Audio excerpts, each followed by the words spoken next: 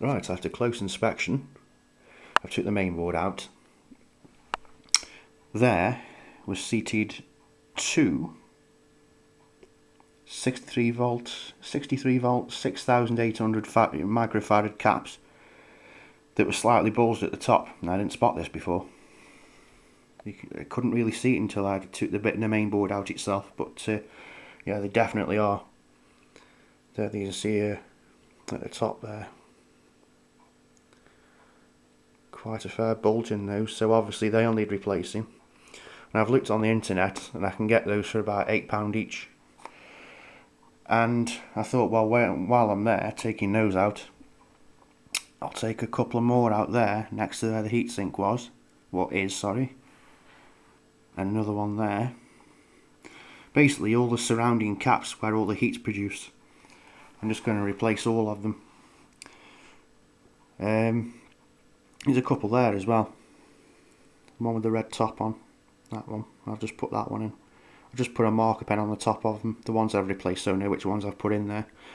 There isn't any gunk out to the caps. There isn't any gunk out of them. It's just the glue that holds them in place, so there's nothing to worry about there with that. It's just that, you know, if they're bulging, with them being audio caps, I think it's better just replace them. You know, for 16 quid for the pair, I may as well do. 63 volts, 6800 microfarad audio caps. And these are these two of 25 volts, 4700 microfarad. And there's two of 35 volts, 2200 microfarad.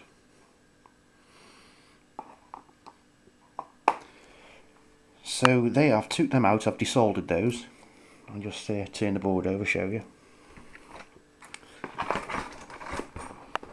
I've took them from there.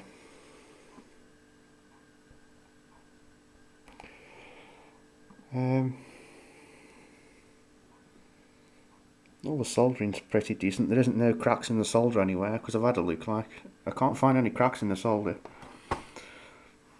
so there's not a problem with that. I was expecting to be a lot of cracks there actually with all the heat that's been produced, but no, there's nothing. So I'll just replace all the caps on there,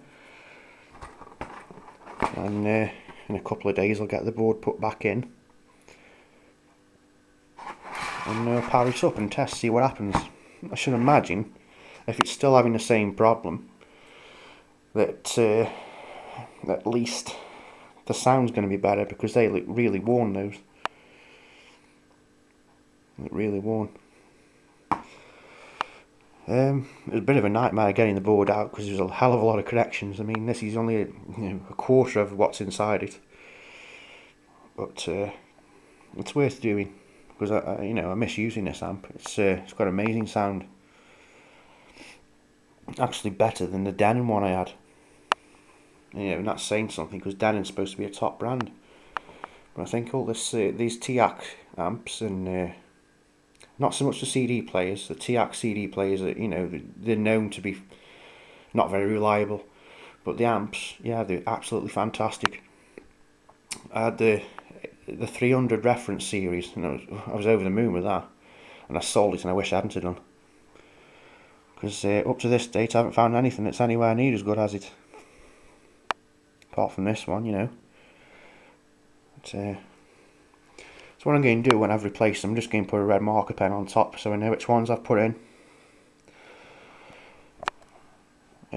These little ones here, next to the transistors, it's pointless me changing those, because they aren't really, how can I say, susceptible to damage anywhere, because it's such a low voltage rating and what have you. It's pointless changing those. It's the bigger ones, isn't it? But, I've tested all the resistors, and there's no problems with them either. So that's the only thing it can be, really, I think.